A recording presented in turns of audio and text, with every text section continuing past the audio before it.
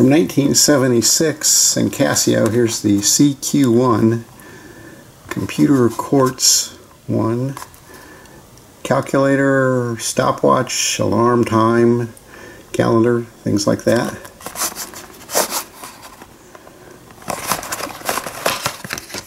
Inside we have instructions.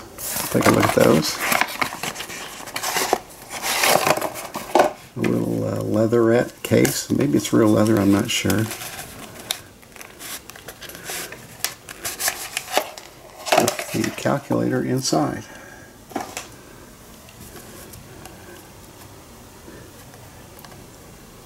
Computer Quartz CQ-1. Keypad, time, start, stop, lap, alarm button, slider switch, ST, stopwatch, off, time, comp, which is the computer, the calculator essentially, and set functions.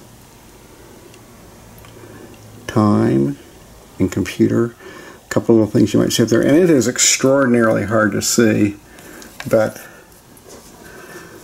down here there are some notations for days: Sunday, Monday, Tuesday, Wednesday, Thursday, etc., etc., and a little thing for PM at the right. I also have a non-working version of the Radio Shack badged unit, the Chronomath. Nice presentation case, and I think the Casio version came with something like this too, I believe. This is the Radio Shack Chronomath. Mine does not work, and I could never get it to work. It's the same thing.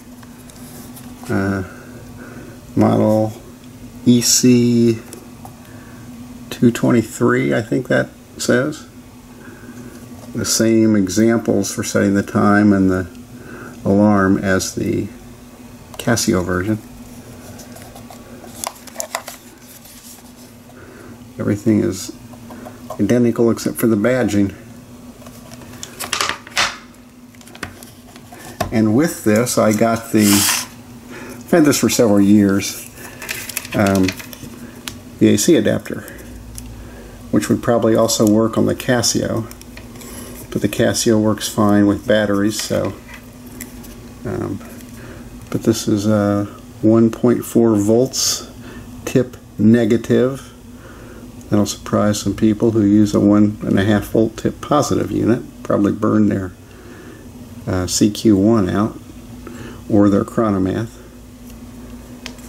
But it's nice to have this if I ever find a working Radio Shack one, or if my Casio ever gives up the ghost on batteries. I'll have an adapter for it. Here's the orientation of the batteries. The AA and the two 1.5 volt button batteries. I got the LR44s in here, and the positive side of the LR44s face the AA, so the negatives are back in the back. There's some of our badge information again. Here's as far as I could get inside. I could not figure out how to get that main board out. I undid every screw and clip I could see, and it was tight as anything, so whatever the trick is, I don't know.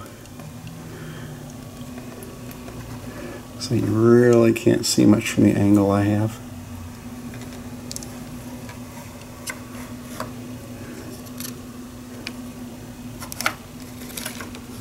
It's pretty compact.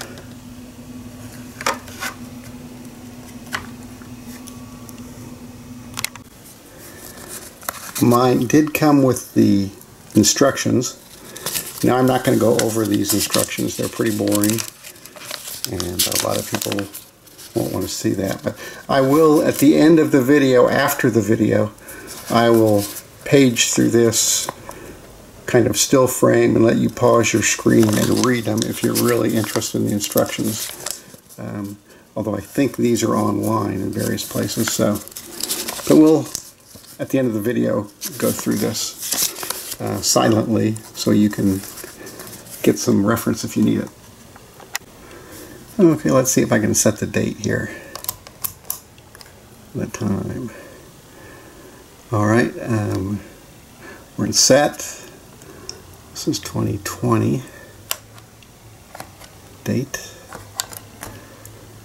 Let's see, this is July. Date.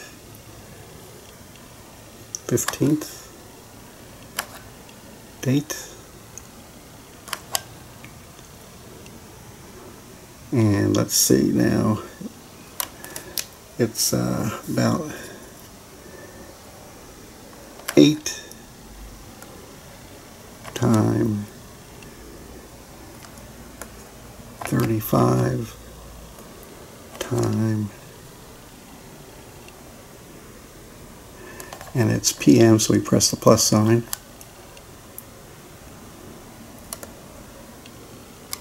And press time. And that little hyphen that appeared shows the clock has started.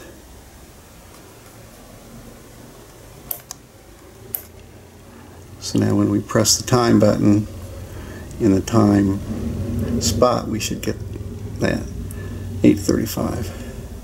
And there's a little flashing dot there that should be over Wednesday, but I think it's over Thursday. It's a little hard for me to tell, but I think it's over Thursday.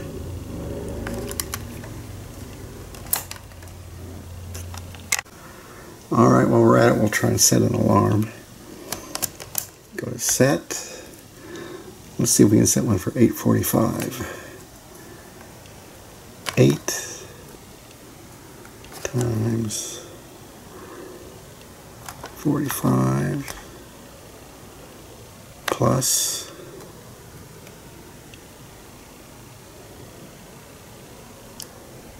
time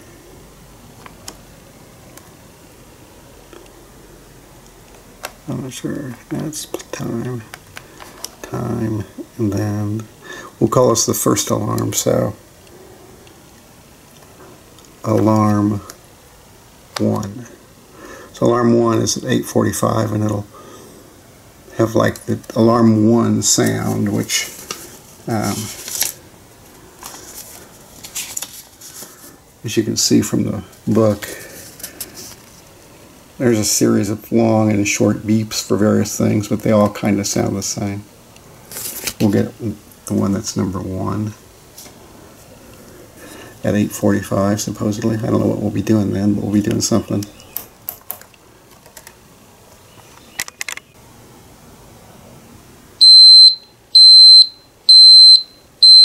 That would ring for 60 seconds. I'm going to turn it off. Alright, looking at the stopwatch function, it's pretty simple, like you'd expect from most digital stopwatches. ST stopwatch, and this button starts it.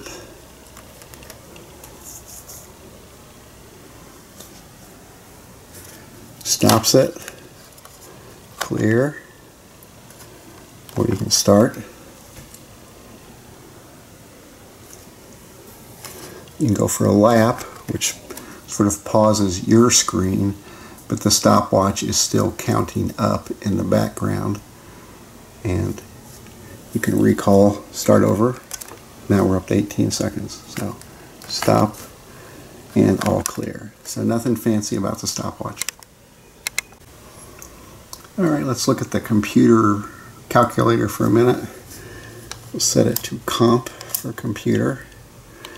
By the way, I don't know if I've mentioned it, but this has a really nice vacuum fluorescent display. Really nice. It's nice and green.